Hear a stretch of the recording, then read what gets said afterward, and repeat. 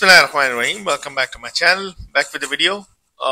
This video, of course, is going to be an application of two different software-defined radio platforms, hackrf and rtl-sdr dongle. And two different softwares that I'm using in this video is SDRangel, this one, and I have Universal Radio Hacker, which is this one. So these are the two softwares that I'm going to use to demonstrate something. All right, what is it that I'm about to demonstrate is this, that the cool thing about Universal Radio Hacker is that you can receive a signal and you can analyze the protocol, you can sniff the protocol, and you can find out what are the bits which are there, and then you can do post analysis of those bits. So what I'm going to do now, using SDRangel, which is going to be my transmitting platform, that would be controlling my hackrf that is connected to my laptop. Alright, and Universal Radio Hacker, that is connected, that gonna depict, is gonna receive a signal from my rtl-sdr dongle, which is also connected to my laptop. Alright, so Universal Radio Hacker is gonna take signals, incoming signals from my rtl-sdr dongle, which is connected, and SDRangel will be the guy who's going to transmit a signal from my hackrf. So from my hackrf, I'm gonna transmit a signal, and it's going to receive by my rtl-sdr dongle, and we're going to visualize that received signal using Universal Radio Hacker. The cool thing about Universal Radio Hacker is that I'll be able to actually sniff and see what are the bits that are coming in. So the first setup that I need to do, simply go here, add a transmitting device. So add a transmitting device. I'm going to hit here. I'll come up with this window. I'm gonna do this, and I'm gonna choose my hackrf. Okay, once I select my hackrf, this window will pop up. I'm gonna leave this to be 435 megahertz. I can transmit at any frequency I want, but I'm gonna transmit this at 435 megahertz. Let me just make this window a little bit bigger. Let me just increase this gain a little bit. Alright, so we're good to go. Now the next thing is this. Go to my Universal Radio Hacker software, go to File, and then go to Sniff Protocol. Alright, it comes with another screen. Where is it? Where did it go? Okay, let's bring it up again. So File, Sniff Protocol. Okay, this is the screen. I'm going to minimize this. And what I'm going to do, let's do it on my right hand side. And let's bring this here. So this is what it looks like. So I'm going to choose a device. From here, I'm going to choose rtl-sdr. And alright, this needs to go a little bit like this. So let me just choose this. Let me refresh this or reset it. It will automatically pick up, detect the connected SDR. I'm going to change this frequency to 435 megahertz. So I'm going to change this to 435 megahertz. And alright, and this thing has a sample rate. The dongle that I'm using, it has a sample rate of 2 mega. So I'm going to choose this sample rate to be 2 mega. And I think we're good to go. So what I'm going to do now, I'm going to go to my SDRangel. I'm going to leave this as is. Alright, and what we're gonna do, now we're all good to go now, and from here I'm gonna add a channel. What this add a channel will do, I think I already made a video on it.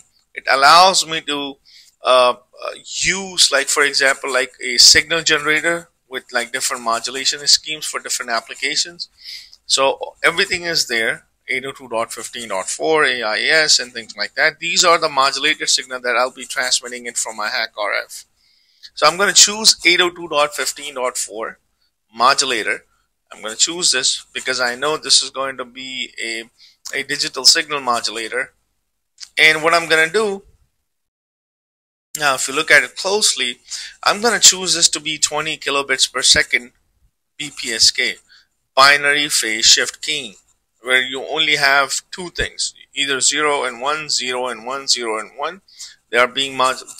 The sample rate is, the symbol rate is about you're transmitting one bit in each of those transition of your highs and lows. That's BPSK, the most common type of digital modulation schemes that is being used, and this is being used for 802.15.4.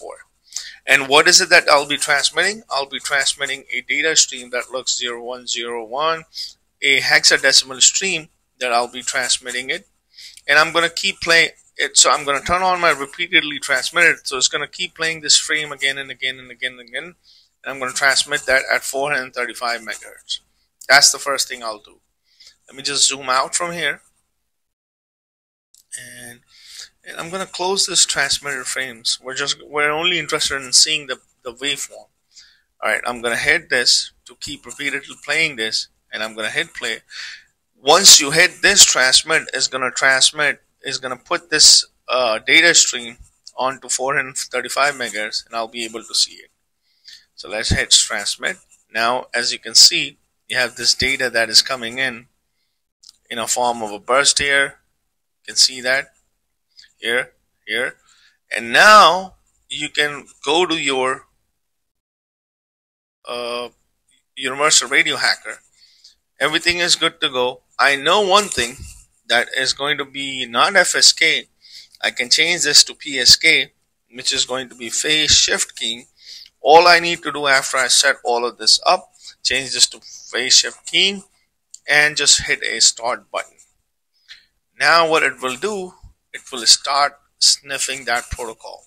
Now you got to understand this, that in order for me to use universal radio hacker, I am actually my devices,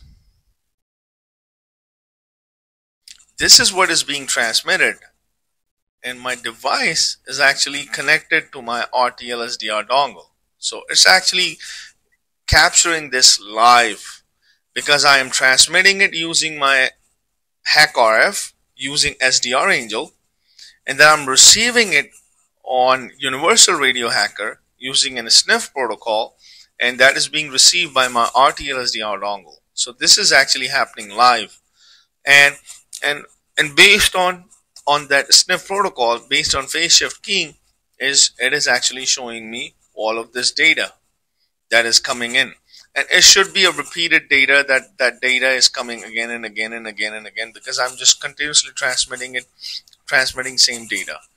Now further, if you want to do further analysis of this, you can open up these. If you want to open up this, like for example accept data and open an analysis tab, it will take you to another screen, and you can do further analysis of that data. So that's the basic idea regarding this, and this is what I've been wanting to show you guys, because the cool thing about universal radio hacker is that you will be able to detect signals, and you will be able to actually see what's going on. So if you have any questions, you guys leave it in the comment section, and please don't forget to like and subscribe to my channel, and thanks for watching.